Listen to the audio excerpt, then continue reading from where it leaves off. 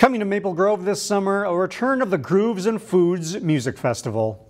It's a big free event. It's all ages, family event, 7 weeks, lots of great food, a lot of great food trucks.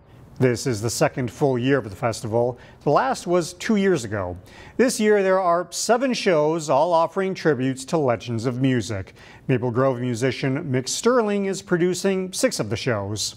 Every week is a different band. So the 17th is a tribute to the Bee Gees. We have Springsteen, we have the Stones, we have Michael McDonald, Christopher Cross, we have Boz Scaggs, we have Heart, and then the last show was a big band called Vintage Vegas. This is a big 18-piece big band doing Sinatra and Bennett and Garland and Liza. So, I mean, these are top shows that are performing all over the region, all in the performing arts centers all around the region.